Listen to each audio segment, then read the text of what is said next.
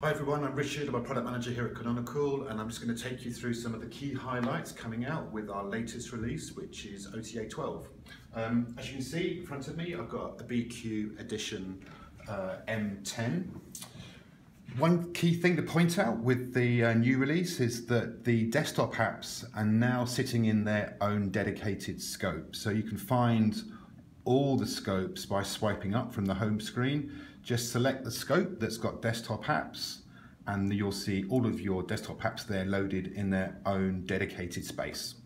The second thing to tell you about is the new feature we've got going, which is in development mode right now, but we thought we'd release it right now as give people a chance to sort of play with it.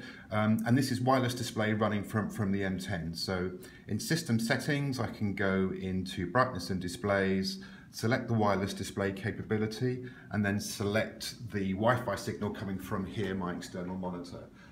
As that connects, you'll see the full Ubuntu PC interface now set up running directly from my M10. So there you go, wireless display running from the M10. As I said, it's very much still in development. There's a few things we need to perfect, but we think it's at a state where we think people will enjoy using it.